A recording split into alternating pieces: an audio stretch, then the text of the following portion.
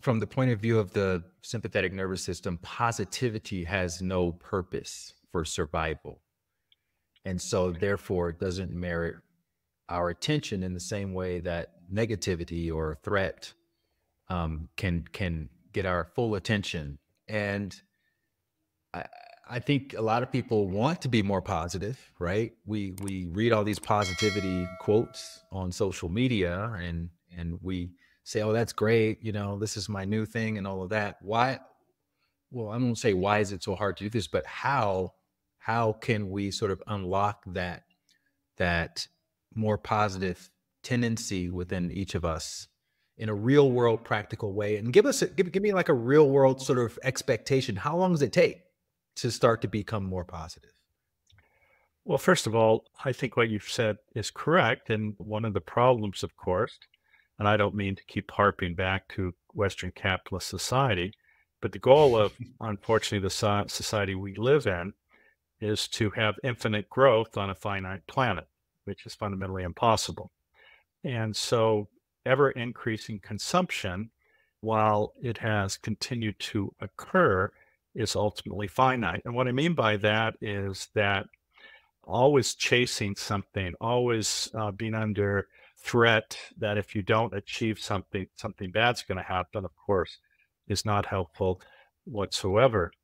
Um, Getting back to your query, one of the challenges for a lot of people is that they carry the baggage, for good or bad, of their childhoods with them throughout their lives. And there's certain very specific developmental points in our lives where we learn how to connect with other people, how to be nurtured, how to love, how to care. And this is called attachment theory or bonding theory. And if those areas are associated with negative aspects, many children have these types of behaviors embedded into their subconscious. And as a result, they don't appreciate that every action they take as an adult, every relationship they engage in, every interaction actually is tainted by negative baggage. And as we were just talking about negativity, you don't see any news programs that are all about positivity because positivity is not a threat to people. Negativity, though, makes one turn by our evolutionary constructs. So, unfortunately, this is sort of a morphing of how we were designed just because of the modern world.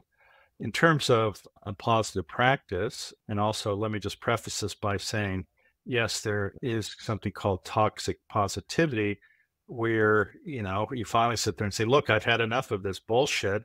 Yes, I appreciate all these great things, but they're not helping me one iota at this moment in my life. And I certainly get that as well. But what does happen when you're able to shift into the parasympathetic nervous system or this rest and digest system, in many ways, what happens is you see the world in a different way. You understand that everyone is suffering. You understand that how somebody appears at this moment may not have any relationship to what's actually going on. You appreciate that everybody is, hopefully, almost everybody, is doing the best they can at that moment in time. And I think that makes you much more thoughtful, more kind, and more connected to people.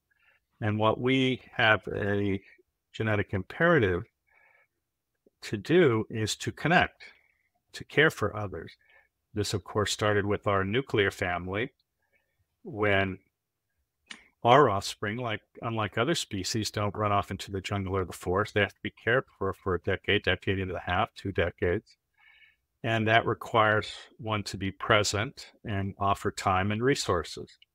And unless there's some very deep power that makes you do that, and this is why I say a genetic imperative, it's embedded in you, you won't, and your species will not survive.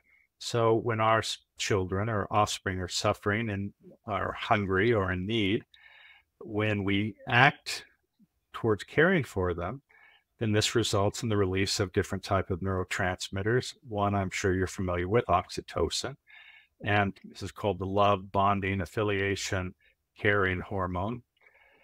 And when that is released, our reward and pleasure centers are activated. We shift into this parasympathetic nervous system. Our physiology works at its best. Our brain networks function at their best. And at that moment, we are the best people we can be. And we feel good. That's where we need to live. But in modern society, with the needs that are forced upon us to survive, this distorts the system and chronically activates, for many people, their sympathetic nervous system. If you like that video, you're going to love the next one. Click this thumbnail right here, and I'll see you over there.